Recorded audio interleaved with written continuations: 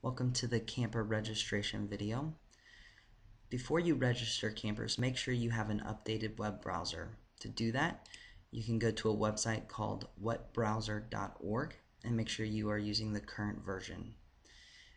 When that is done, you can go to campnorthwest.org and you can hover over registration and select camper registration.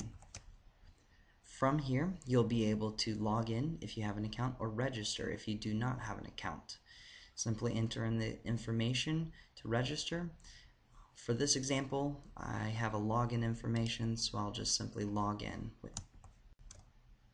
Okay, the information is in and it takes me to the dashboard. I can log out whenever I need to.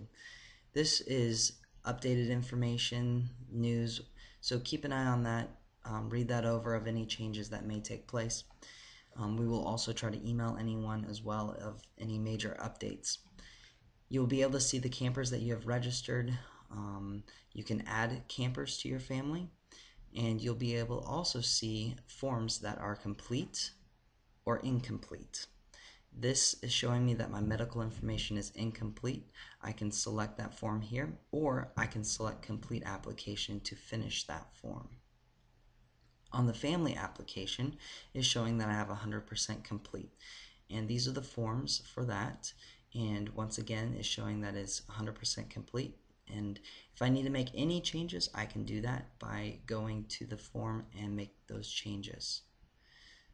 So for this example, we will look at completing this medical information, and what it's showing is that I have 3 areas that are not finished, and I realize I selected the wrong box, so I'll just say no to that question and go to the next step. And now I have a complete application.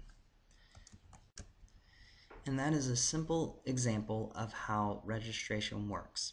If you have any questions, please contact us at info@campnorthwest.org, or you can go to the contact page on our website.